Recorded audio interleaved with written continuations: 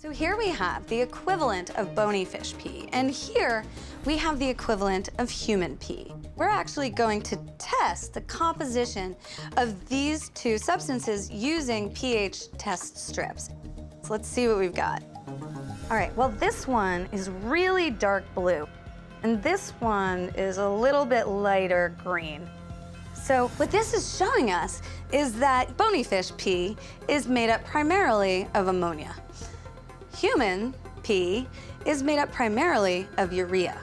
They have fundamentally different chemical compositions, and so it's unlikely that the bony fish pee and the human pee smell the same to a shark.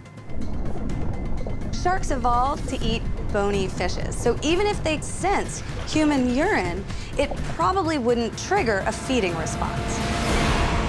Triathletes peeing in the ocean in Hawaii are not responsible for this spike.